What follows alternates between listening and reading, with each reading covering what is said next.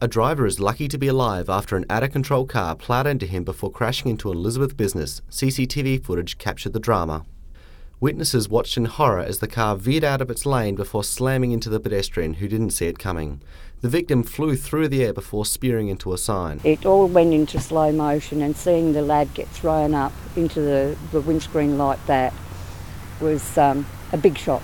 The force of the impact left the man alive but in dire straits, staff from the nearby ARB store rushing outside to his aid. As he was going in and out of consciousness and he wasn't moving much, so yeah, it was very sad. The 38-year-old victim from Andrews Farm was treated at the scene before being rushed to the Royal Adelaide Hospital. I reckon he was doing at least 70 when he came past me. Despite the speed limit being restricted to 25 kilometres an hour due to roadworks, witnesses say the car appeared to be travelling much faster.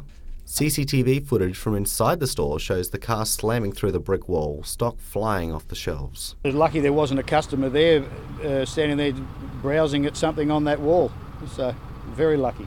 Overall, it seems the business has gotten off fairly lightly, with the damage bill only expected to be $10,000. The 52-year-old Elizabeth Downs driver is facing charges of driving without due care and will appear in court next month. Tom Place, 7 News.